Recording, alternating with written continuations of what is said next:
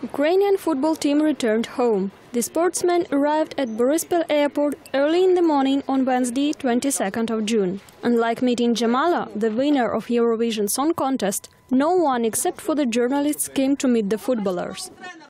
Ukrainian team lost all 3 games of group tournament of Euro 2016, failing to score a single goal. The head coach of the national team, Mykhaylo Fomenko, announced his resignation after the last match with Poland. Who is going to replace him is currently unknown, even to the sports officials. The footballers themselves avoid talking to the media.